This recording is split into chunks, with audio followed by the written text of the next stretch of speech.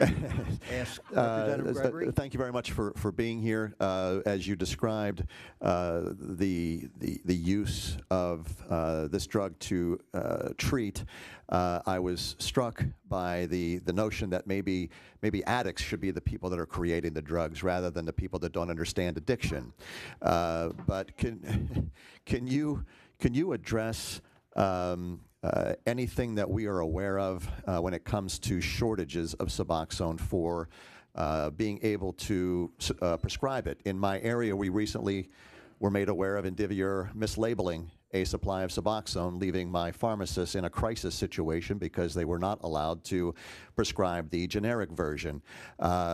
However, my task force director informs me today that they are making more arrests for illegal Suboxone than even meth today, including in our prisons. A prisoner was just found to have it as contraband in the prison. So we may have a shortage of it legally, but we certainly don't have a shortage of it illegally. How does that happen? That's my question. What are we doing? How does that happen? Can you address that?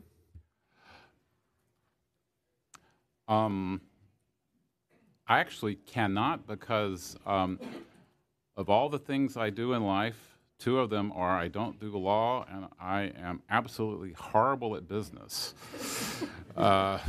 And quite frankly, this is a business model issue at this point, and I really I don't know. And I think Representative DiGiramo's comment about entrepreneurialism is really what you can say here. If there is a will, there is a way. And that is the most clear fact about addicts. I mean, they have such a will.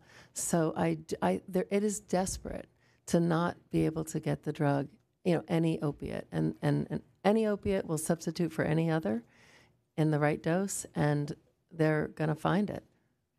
And you were given the gift of desperation to do what you did. Yes. It's a gift for people like you. Thank you.